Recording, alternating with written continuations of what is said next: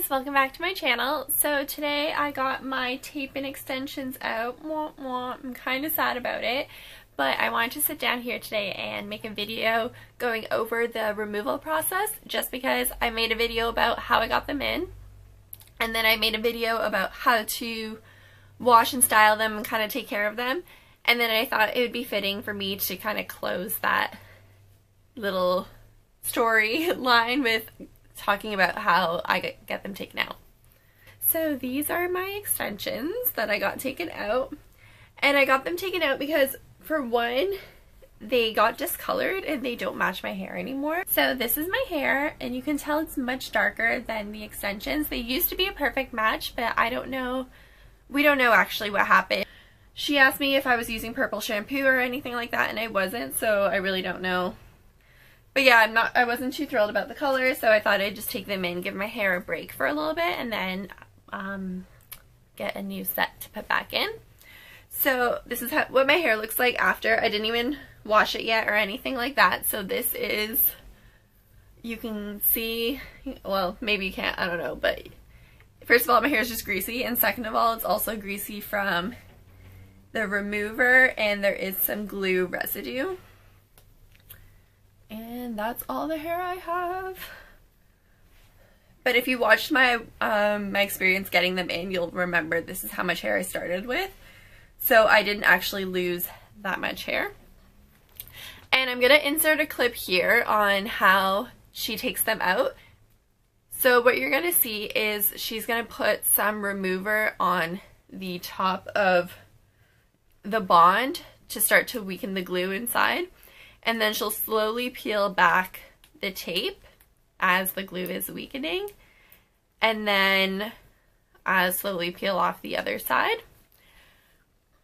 And then what you don't see is after, she'll take a little fine tooth comb and a cotton pad that has the dissolver oil in it, and she'll put that behind the piece that she's working on, and then kind of just comb out some of the glue and some of the residue. And what's left is just a little bit of film that's on your hair, so I'll talk about that in a second.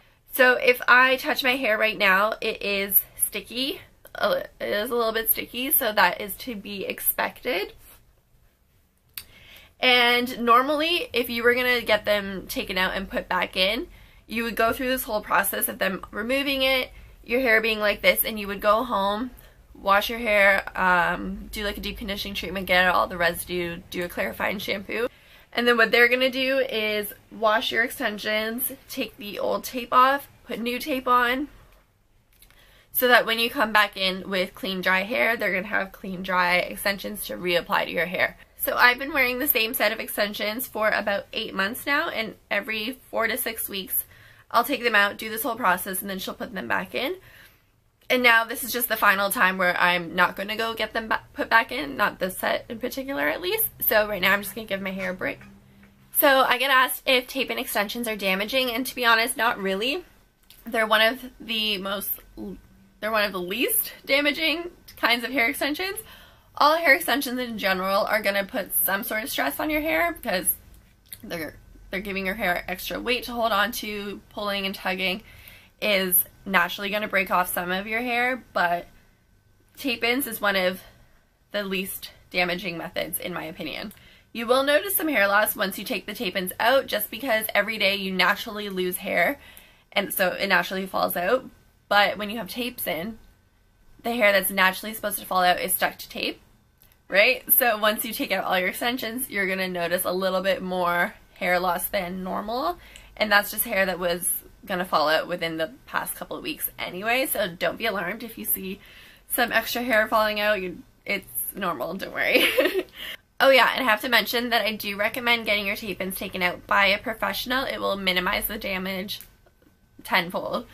I actually took a hair extension course, so I know how to put in tapes and how to take them out, and I have put in my own tape and extensions, and I have taken out my own tape and extensions, but taking them out on yourself is honestly so difficult, and so like there's so much pulling going on, and you're gonna rip out your hair. So I'm all about doing it yourself, but if you don't have that experience, 100% go to your extensionist so she can take it out properly and minimize the damage and pulling and ripping of your hair.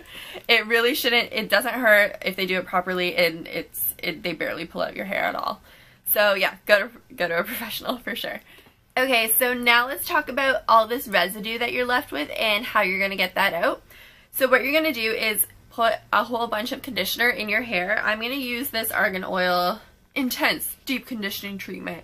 It doesn't really matter what kind of conditioner you use. I would recommend something with some sort of oil in it, just to kind of help break down the residue of the glue. So you're going to put that all in your hair, kind of wet your hair a little bit, and just like soak your hair in deep conditioner and leave it on for as long as you can. I know some girls leave it on overnight, some girls leave it on for a couple hours. I am going to bed soon, so I'm just going to leave mine on for like an hour or something.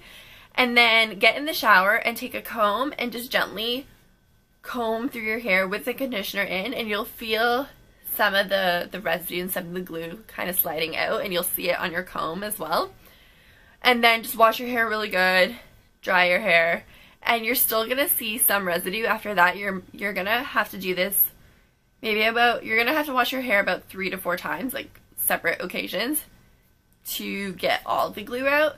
But just doing this once, you're gonna notice a huge difference. Like, you can kind of style your hair as normal after doing it once. But if you do feel like you have a lot of residue, just kind of repeat the steps, like put the conditioner in, comb your hair, and wash your hair and all that.